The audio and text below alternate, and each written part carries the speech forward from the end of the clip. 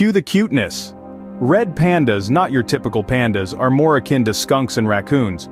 With a diet mainly consisting of bamboo, these small mammals can consume up to 200,000 bamboo leaves in one day.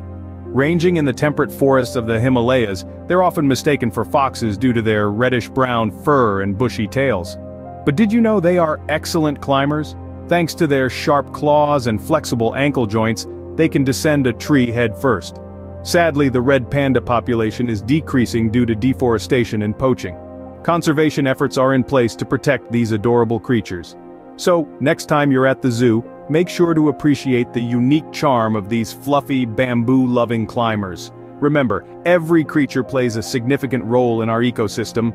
The more we know, the more we can help. Join us again for more snippets from the animal kingdom.